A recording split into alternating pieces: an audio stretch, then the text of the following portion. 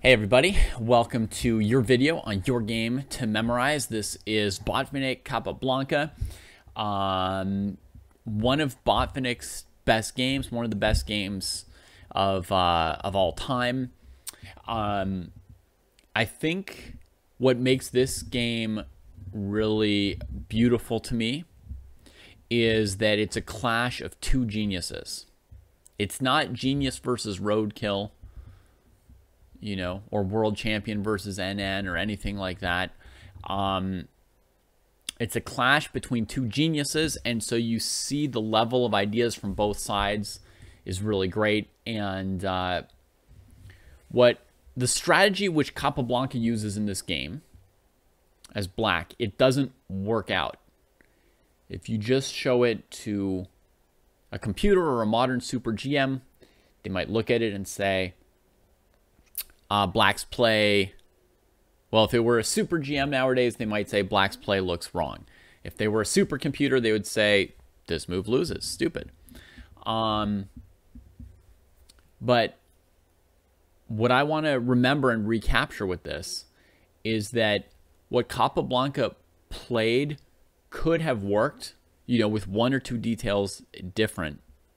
And because what he did threatens to work, could work, has a great idea behind it, he forces Botvinnik to come up with something more brilliant and very precise in order to refute it. If that makes sense. So let's get into the game. I'm going to play through to a critical point very, very quickly and show you what this game is so exciting and thrilling for.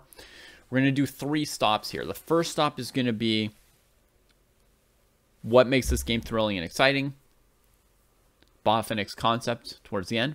The second thing we're going to look at is going to be where was the critical moment, in my opinion, where the game turns in Botvinnik's favor. And then the third thing we'll do is we'll go through all the moves a little bit move by move to help you out a little bit with the memorization of the game.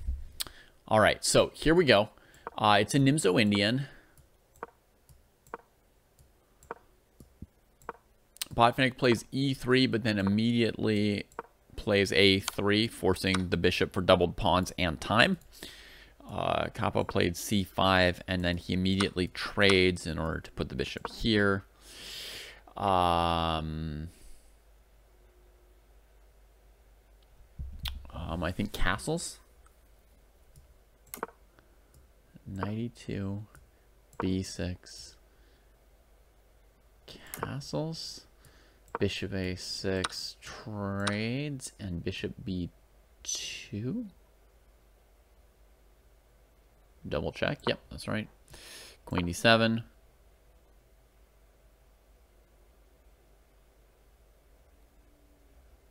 I think before he plays queen d3, actually he goes a4, rook e8. Yeah. Okay, a4, rook e8. Got it from here. Queen d3, c4. Here, black begins the maneuver of the knight.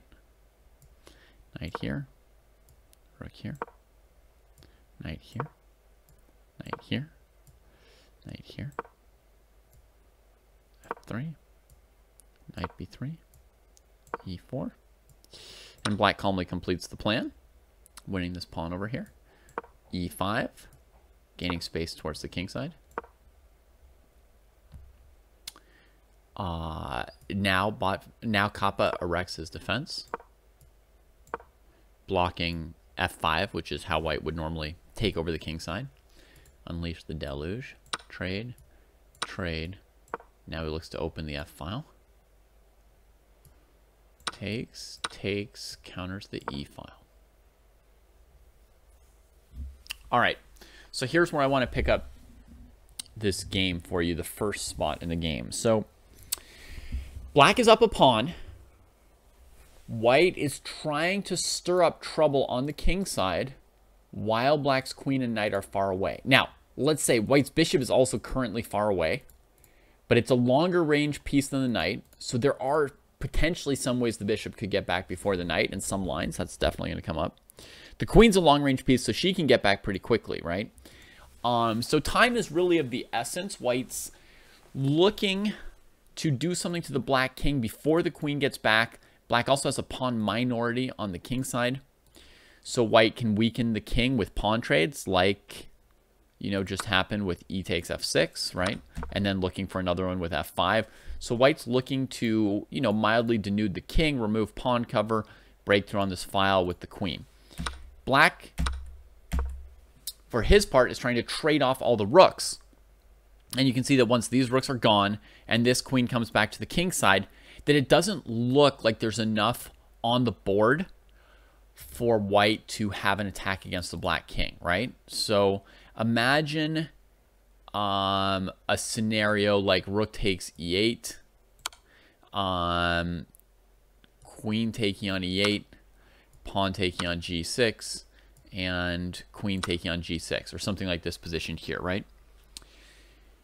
Are there huge prospects of a mating attack against the black king? No. I mean, does white have some play still? Sure. The knight's weirdly placed, right? And the black king isn't well covered.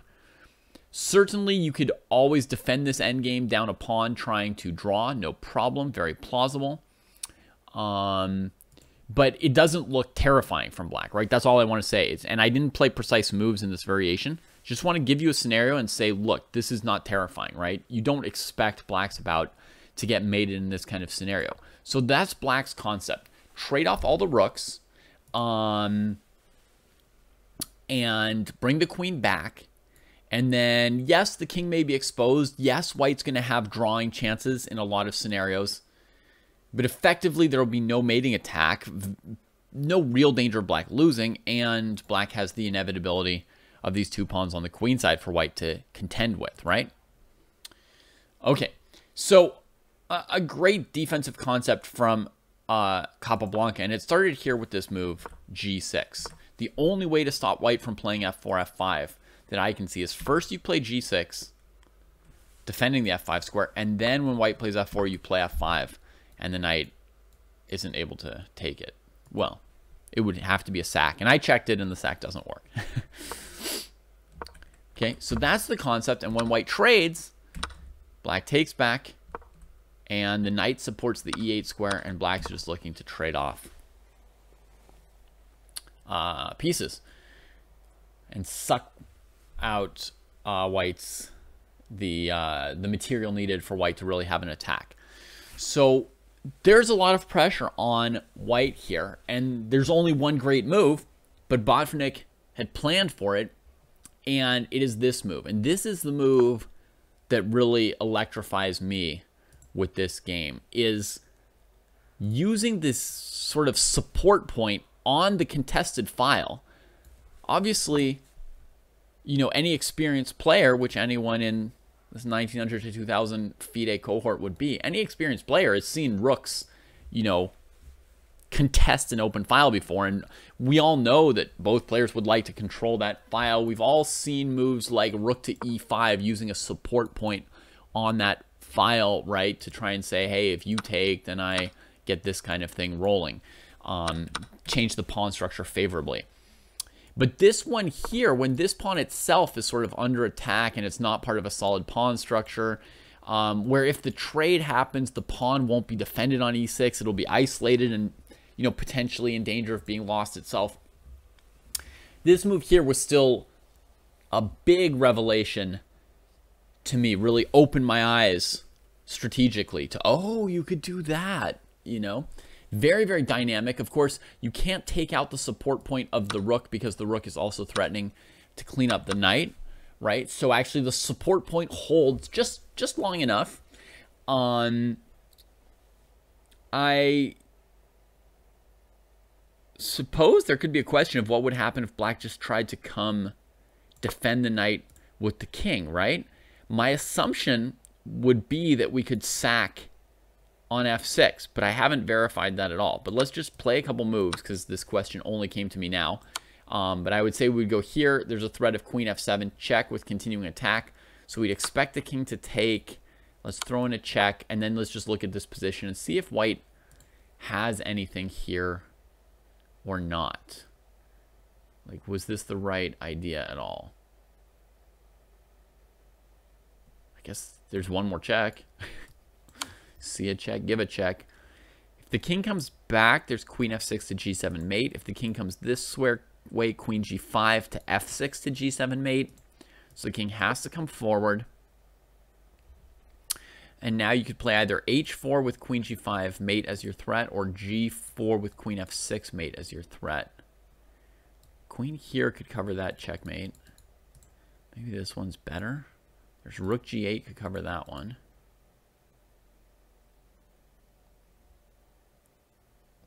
Knight better not move with this around.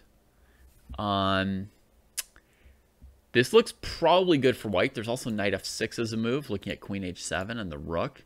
This is probably good for white, but I'm not completely confident of how to do it. Like h4, rook g8, g4, queen c6 covering the checkmate from here, and I don't see it. Oh, when the queen moves, the bishop can move. Maybe we can stretch the defenses with bishop f8 here.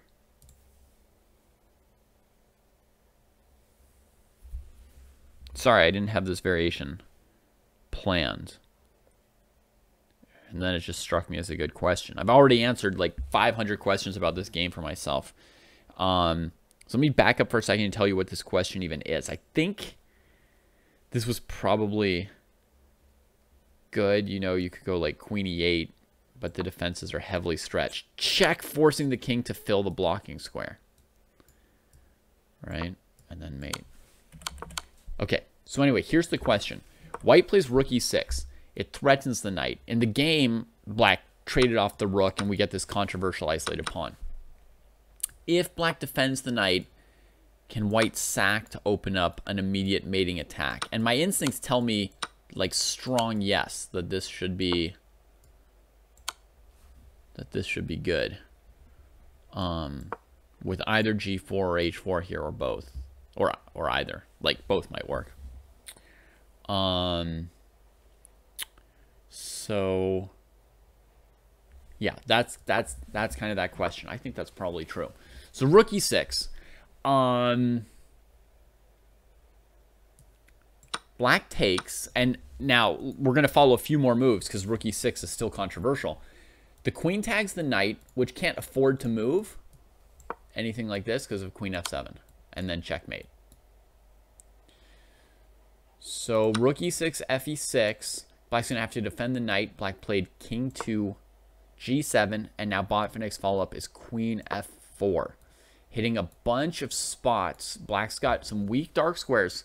To stop f4, f5, black had to put pawns on light squares. Very dangerous with white having the dark squared bishop. So here, there may be a threat of queen c7, move the king, queen f7, disrupting the knight, and then the pawn comes. But the number one threat here that I know of is knight f5. I know it because I know that would just end the game. So we can demonstrate the idea very briefly with a move that Kappa did not play. Knight f5 check, pawn takes, queen g5, pushing the king, right? Taking here. And then the resulting position, whichever direction the king goes, you're going to be able to play queen f7 and e7, and the pawn will be unstoppable. I guess if I go this way, there's checkmate on f8, so I'll go this way, here, here, here. And the black king gets pushed off of the defense of e8, right? If you move away, the pawn can queen. If you block your queen, the pawn can queen. So white breaks through and wins with the e-pawn, right? So knight f5, huge threat, tactic to break through with the queen, and then the pawn will go all the way. So what black has to do here is they have to protect the king, and they have to keep this pawn from queening. So Kappa brought the queen back, dealing with this pawn. And it both deals with the pawn and deals with the knight f5 check threat because of queen g6, saving the knight. Very important. So the sack is off. So Botvinnik simply improved the queen here with queen e5. And One may wonder what he's even threatening in this position. Like if black played, you know,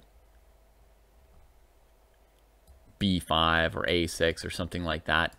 And I think what he would do is he would probably play bishop a3, improving the bishop, and preparing to really control the e7 square. And also with the bishop on a3, you have the idea of bringing the bishop to d6 at some point, switching the queen and bringing the bishop to e5. With the bishop on a3, you can also give a queen check on c7, force the king back, and then come into e7 with the bishop to unseat this knight. So there's several angles of how white can improve the position, but it would generally start with bishop a3 if black did a real passing move, you know, an a6 or a b5 or an a5 kind of move. I think it's improve the bishop, and then, you know, some ideas around queen c7 or bishop d6, continuing to improve that bishop. The bishop, if it could just come to c1, would probably be very powerful.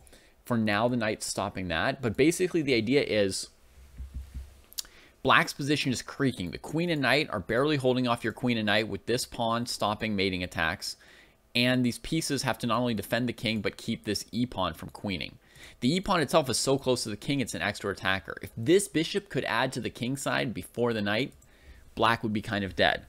So Capa holds firm the blockade, covers queen c7, and covers bishop a3. Logical.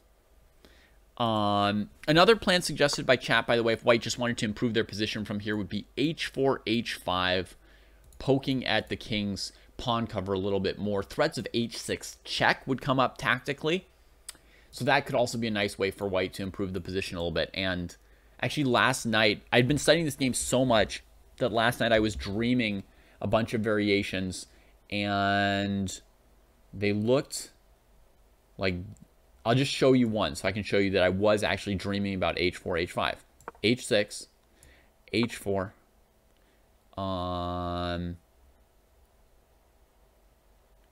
then what did I have? I had like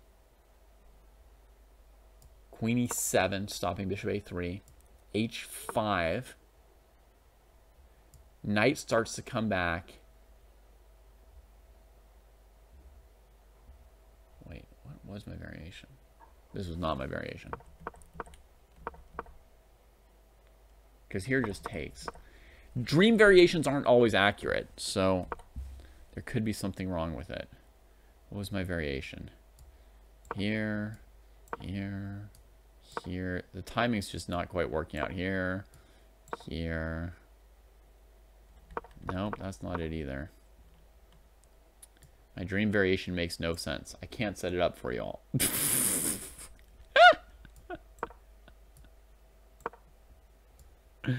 Somehow in my dream variation, black doodles around for a little bit.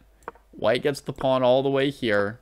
And in my dream, when black plays h6, white wins with pawn takes pawn, leaving the bishop hanging. I don't know. Okay, this dream variation was no good, but you get control of knight f5. And if pawn takes bishop, you have knight f5 winning the queen. If king takes, you check, forcing the king here. Then you take here, here, here, and here.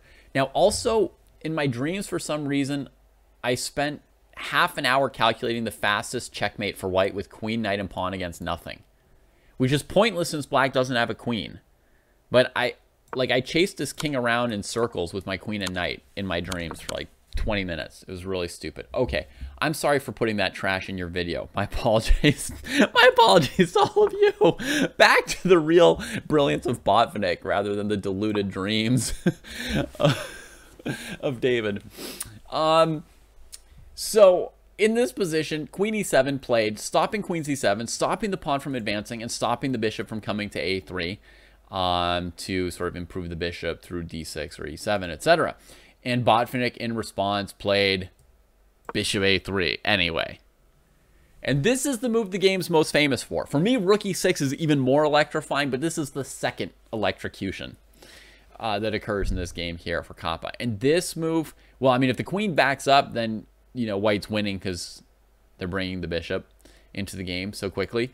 So Capa took, as he's sort of more or less forced to at this point. But of course, it doesn't matter because white has a forced win here as well. And it is knight to h5. That's brutal. That's just brutal. On the square that seems to be so controlled as well, right? And then after takes, gives the check. King, I forget if he went to f8 or h8. Shoot, it doesn't matter at all. But now I'm forgetting.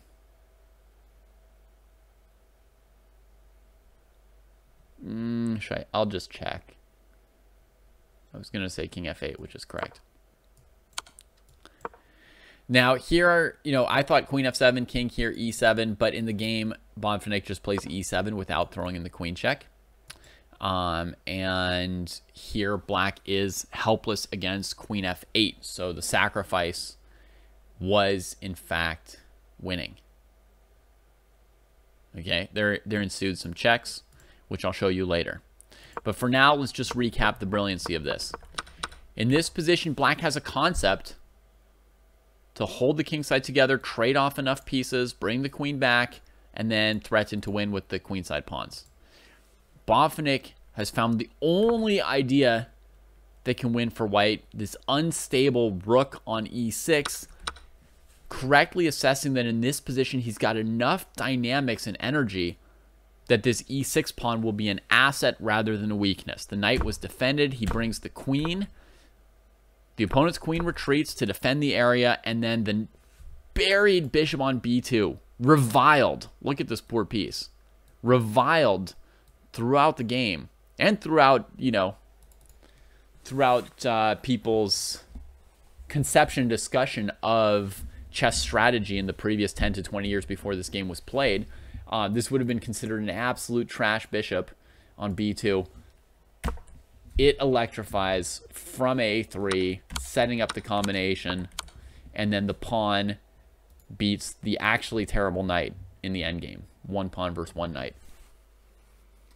So that's the brilliant conception from Botvinnik that wins this game and expands our imagination and our understanding of what chess can be, right? Now an important part of this whole game and the whole discussion around what's going on with this situation is which of these pieces was worse throughout the game, right? Because this is a knight on a light square dominating a dark square bishop. It's on an outpost. It's defended.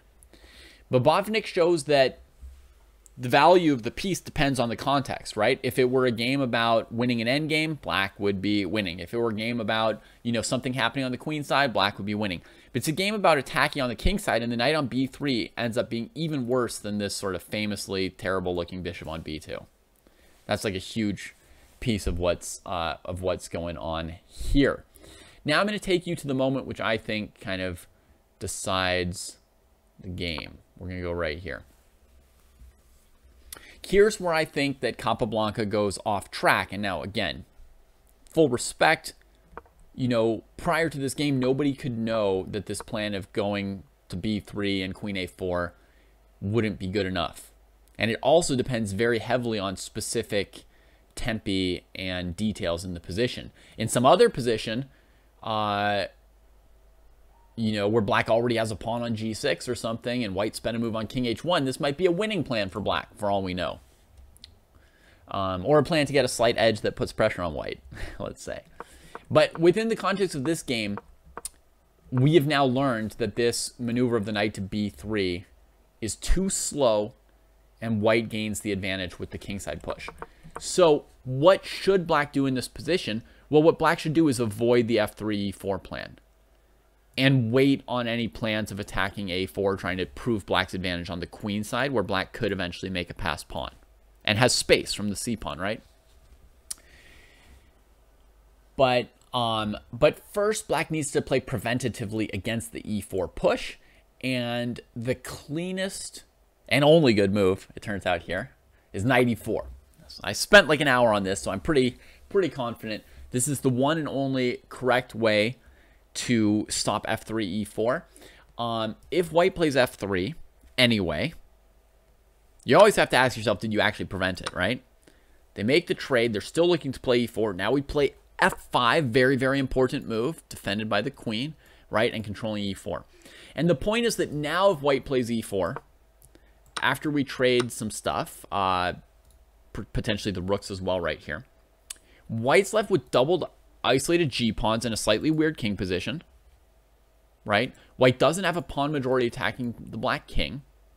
They've got a passed D-pawn in the center. And some pieces are coming off the board, and the black's king isn't weakened. They haven't spent a move on G6. There's no real attack against the black king. And this position is like fully acceptable basically for either side, I would say. You know, you get some position like this and put your rook over here, and the game just, you know, the game just plays. No clear upper hand for white or black yet. So that will be one version of knight e4. Another thing white can do is avoid the knight trade to threaten f3, and then we would play a real super GM move. We would just bounce back with the knight so that f3 fails to rook e3. And on knight g3, we just come back again. We can shake hands and get paid. Okay, so that is my major conceptual improvement on how to play this game as black. And it's right here to stop this e4 move and to not think that you have enough time for this knight a5 to b3 maneuver. Once Capa starts on that maneuver, I think this position is very bad for black in many ways. I've looked at different options. I've seen some suggestions of, you know, one move might have been a little better or worse later on in the game. But I think fundamentally, if you want to ask the strategic current of the game, this knight on b3 is lost as far as action on the king side. And Botvinnik has enough strength on the king side that he can always force action there. So I would call this position straight up bad for black after allowing f3, e4, and maneuvering the knight to b3. So to me, that's the turning point of the game.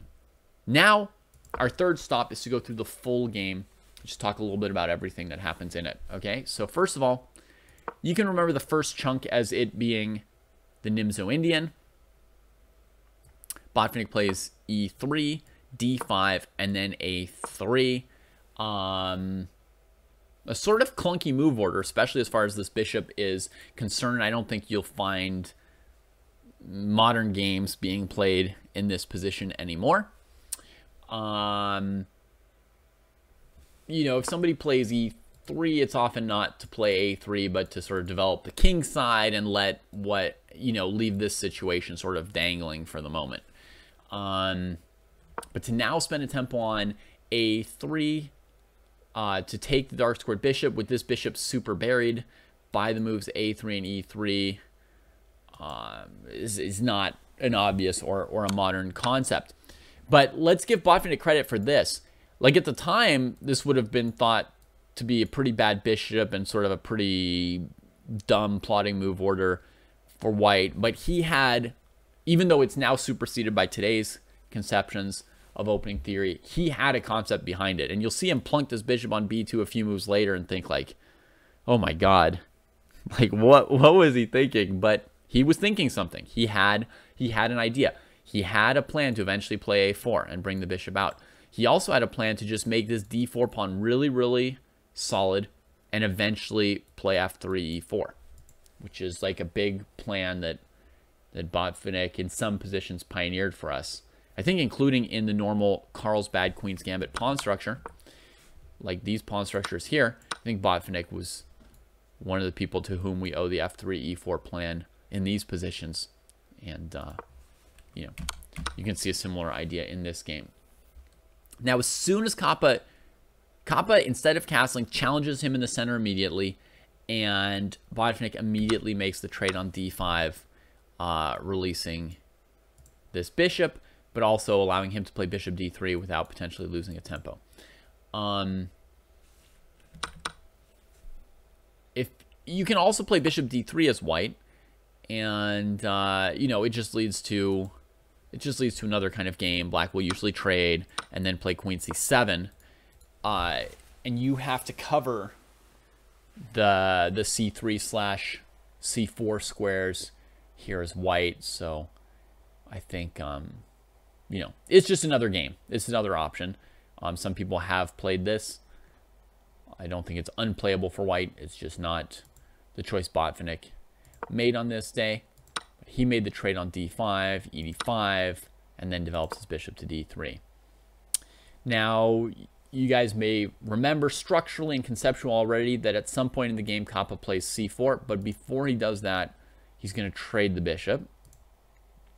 But before you play a fancy maneuver like b6, bishop a6, you need to castle, because there's always going to be queen a4 check. So that's how you can remember the move order here, that he castled next instead of starting the light square bishop trade plan, right? So imagine b6. You guys know that Botvinnik's knight ended up on e2 this game because it was out of the way of f3, e4, right? So you know he plays with knight e2 after the bishop comes out.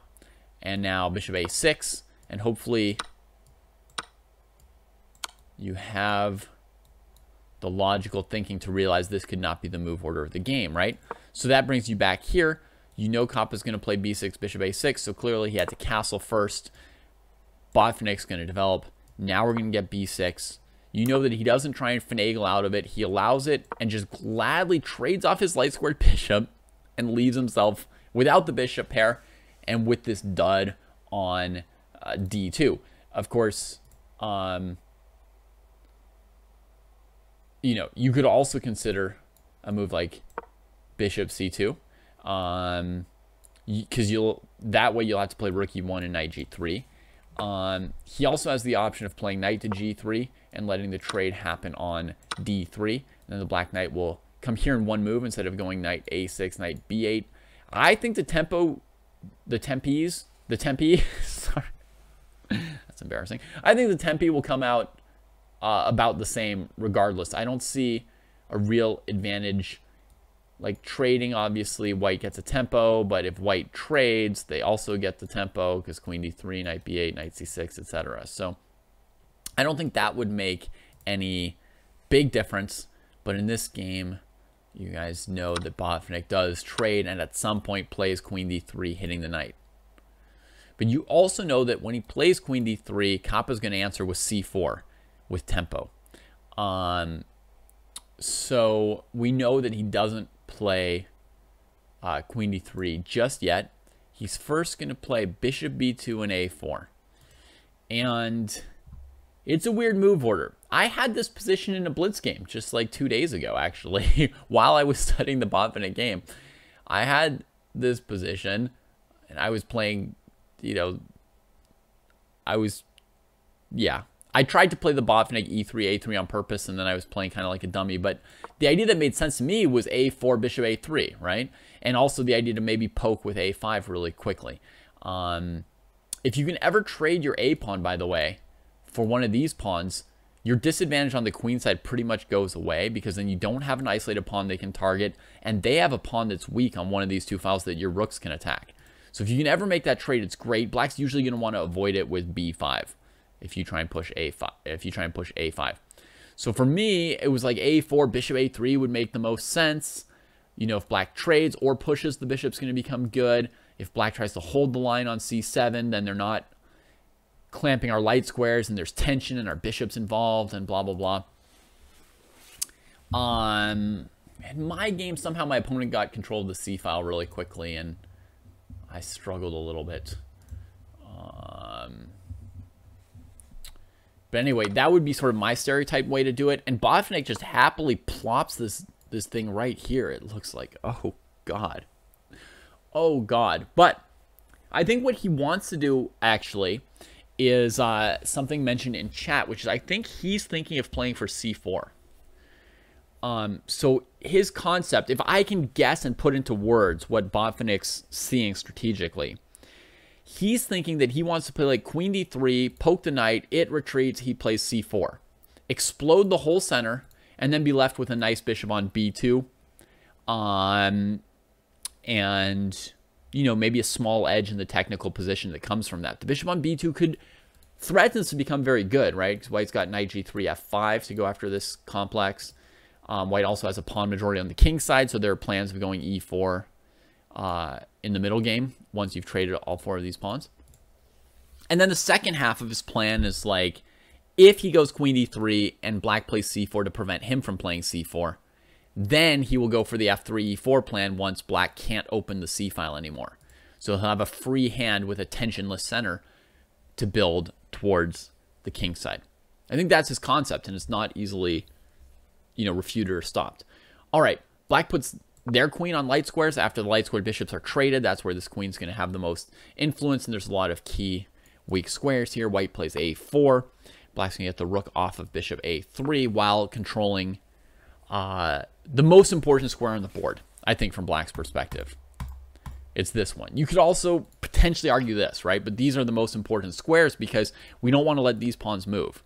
Those are the pawns that hurt the bishop on b2 most. So now queen d3 comes from Botvinnik. And, the choice to play c4 is, I guess we could say, controversial. Botvinnik, I think I read somewhere that Botvinnik said, so maybe it's not true because I don't remember reading Botvinnik's original comments on this game.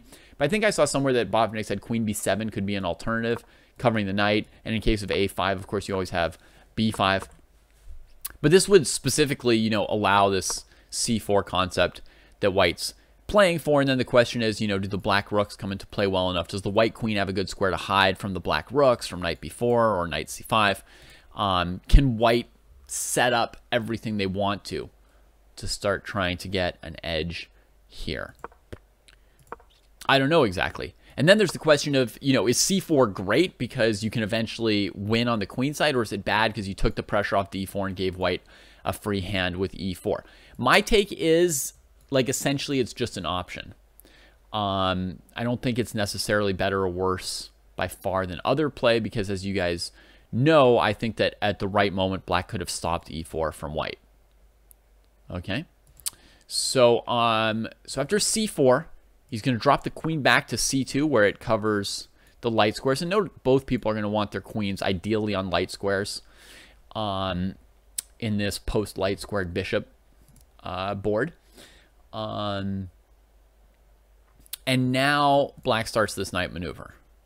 Well, first of all, the knight's terrible on a6, so the first two moves of the knight maneuver I'm fine with. Knight b8, and white just vacates the queen side, right? Knight c6, knight g3. Note that the move order is white can't play f3 at any point with the e-pawn hanging. So if you're in this position here and you don't remember the move order that Botvinnik played, you basically have two options. Either he played knight g3, knight c6, rook a1, rook ae1, which would be fine, or rook ae1, knight c6, knight g3. Whichever one you remember doesn't actually change the game too much, so it's not like a big deal if you can't remember the order exactly. But he did bring the rook first, which is a little bit more flexible because the knight has some options of what it wants to do, and knight e4 right away is not an option because you'd play f3. So rook ae1 is just a little bit better and more flexible than the knight move, and Botvinnik played the better move. He knows where he wants the rooks, right? This is the plan. Knight c6 was still fine from Kappa, as I said, and knight g3, and now you have to stop f3 e4. Just have to. And I don't think there's any other option for black that is, very, very good here. Any other option, white should at least get a small edge. Like, it would be logical as well to maybe put the rooks on light squares fighting for this area here, right? But what you'll see is white can still play e4. 1, 2, 3, 4. 1, 2, 3, 4. And once you've counted to 4, you can confidently say that black's worse, okay? David tells you can stop right there.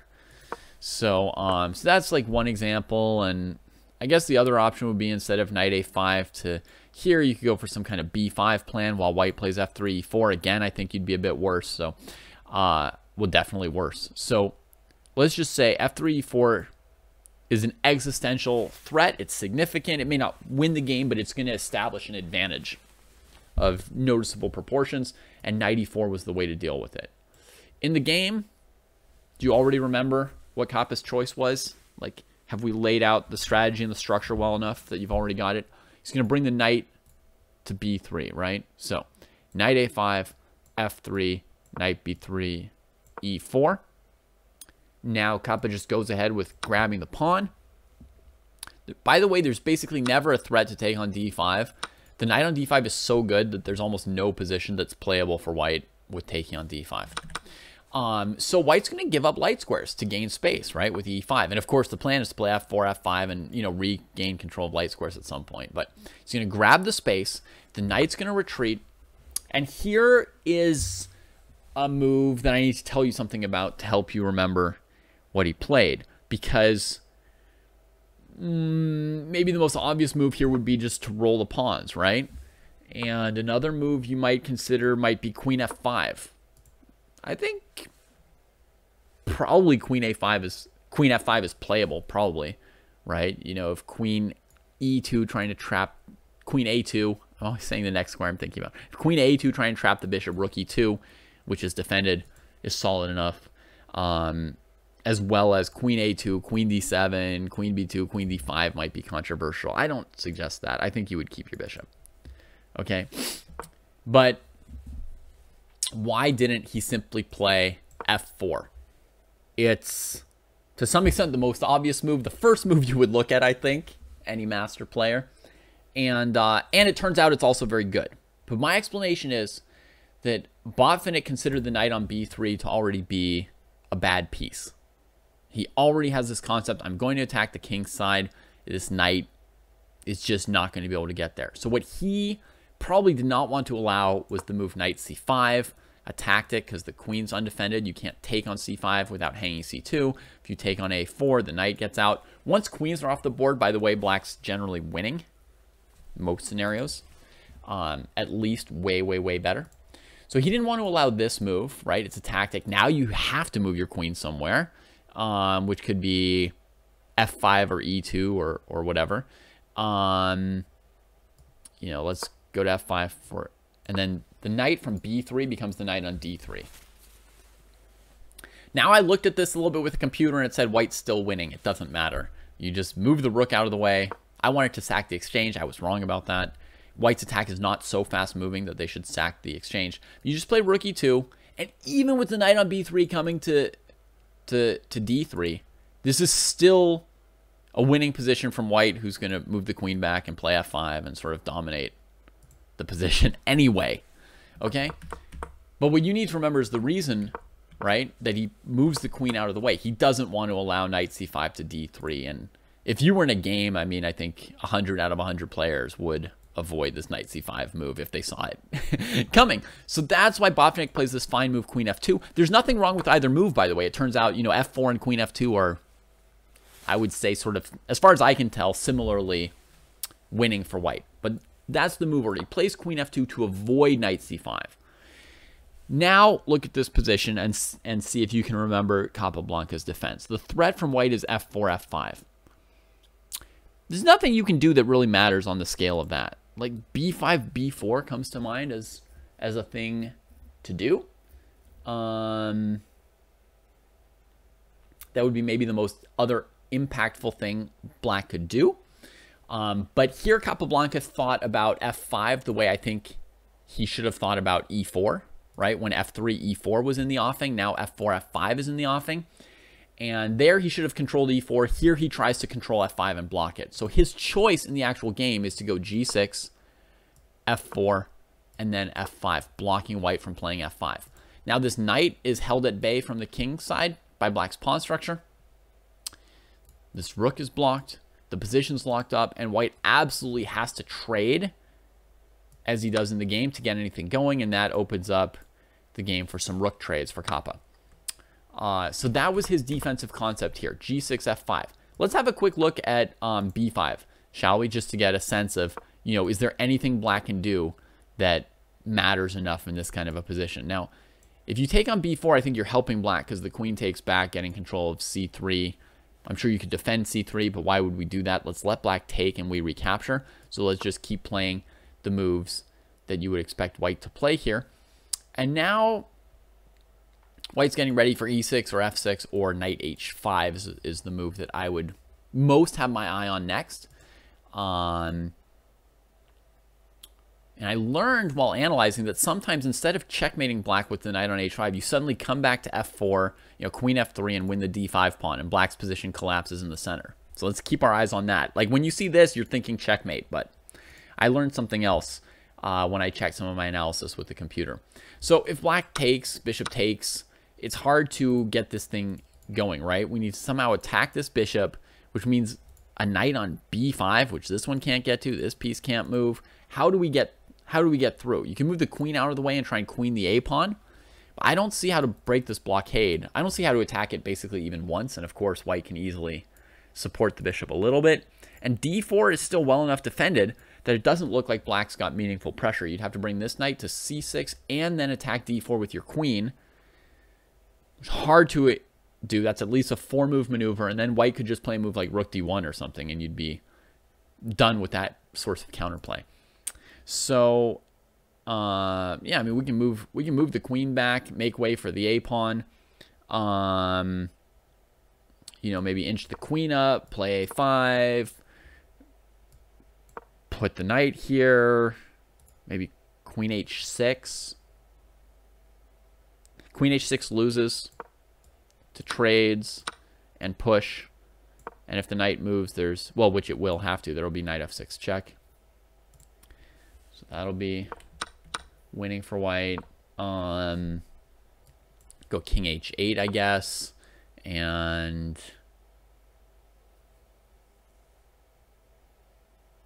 I don't know, maybe e6. Takes, rook takes, queen f7. Threatening checkmate on the rook. If the rook defends both, then rook e8 should be back rank mate. So these are not exhaustive variations. I don't remember all the variations I looked at in the past. This is just like a feeling for the position. You can see that b5, b4. It's a very, very slow plan to now queen the a pawn. b5, b4 itself didn't even add that much to the plan since we couldn't break either of these two squares. And this is very, very imposing. Lots of different ideas and threats for white. Yeah, someone in chat is saying that f6 also should just work. So let's say black tries to not lose this pawn for free. Then you'd have queen here, rook here, and then what? A rook lift or a pawn breakthrough. There's like this knight f4, rook f3 checkmating idea. Oh, but black does have knight f8. So maybe e6 would be interesting, and then takes, and then push. And if the rook moves, you give checkmate, and if the rook doesn't move, you take it. Yeah, that's pretty interesting from white's perspective only. From white's perspective only. You may think like, oh, exchange stack, white stack some pawns, we'll still have a game going here, but you have to realize that, well, rook f7, maybe even better, but you have to realize that white's got two just absolutely raging rooks coming in, and the black king is still open and available for attack. So this is going to be, it's not going to be an exchange stack. It's just going to be white keeps going with the destruction of black's king. So that's a little feeling about, what could black do in this position that might matter compared to f4, f5. Too slow. Too slow to run the a pawn, too slow to break the center. So Kappa sets up g6 and f5, blocking it. Now, you guys remember Botvinnik's concept for this position? There's only one way forward. We need to open the king. We can't go into a blockaded position. So he trades, the knight takes, and then he looks to open the f file, right? So now Kappa needs to suck energy off of the f file, right? Trade that rook off. It comes here. Trade the next rook off. I read some comments that said that rook f8 was a tougher defense in this position for black. But of course, I still believe in Botvinnik's position. Now he's got the file, so he's got rook e7. He's got the knight way off on b3, and he's successfully, weakened this king's pawn cover a bit. So maybe this is tactically more stable, protecting the knight and, holding the position for the moment. But to me, it's undeniable that that white has a strong looking position here, right? Maybe queen f4 to g5. could be next. Or maybe even trading and then bringing the queen. I just believe in white's position anyway. So I saw that move mentioned somewhere. Not going to give you any long variations. Kappa played rook e8. And if the rooks come off, in general, Kappa's going to be fine, except that Botvinnik has this idea in mind to put the f-pawn on e6. Just absolute sparkling brilliance. The rooks were traded. We've gone over this part already, right? The knight needs to be defended. The queen threatens to come in. Queen e8. Queen e5. This time around, I'll mention one little note for all of you, which is that I believe queen c7 check was stronger. Oh yeah, this is where my dream started. I was looking at queen c7 check being a little bit stronger. Chase the king back and then come to e5 with tempo. And you get a full extra move this way, right? And then I was playing, this is how I got my extra tempi for that dream line of mine, right? Where the pawn comes to h5, pokes here, bishop comes to g5. So it's something like here, here, here. Even here, like the tempi are wrong somehow by one tempo. I don't know what I was doing. And in all my dreams, they're also looking for something more fancy than needed, right? Because in all these positions here, generally speaking, one way to gain a big advantage for white is just to win the d5 pawn and connect these two pawns. So everything I did was unnecessary in my dreams. But it all comes from a true fact, which is there's one small inaccuracy from Botvinnik in this game, so to speak, that queen c7 would be stronger, just forcing the king back and winning a whole tempo when you come here to e5. The knight can't, go off because this is such a big deal when this d5 pawn collapses, right? Then white just has rolling pawns of doom. Okay, so anyway, we don't need to belabor that too much, but queen c7 would have been nice. He played queen e5 instead, which is very good and has more of a Zugzwangy feel. Now, last time we were here, we didn't talk too much about how Kappa could have tried to defend here. We just looked at queen e7 and, the famous bishop a3 move in response. When I first look at this position, the most logical thing to me is try and bring this piece back, but it's a bit slow, and I came up with a cool move here. Bishop c1, knight coming back to c6, bishop h6, check. King takes, queen takes, threatening knight f5, checkmate. Well, king h5, queen h4, right? But knight f5 is going to lead to checkmate here. There's also king h5, knight g7. I mean, it's just, this is a game-winning threat, so knight e7 has to stop it. Now, be careful not to go for fancy-pantsy stuff like this, right? Like thinking you're a genius. The pawn's not pinned anymore. Right? But I did find a really scintillating win anyway here with h4. This little h-pawn adds the last ingredient we need to basically create an unstoppable mating threat.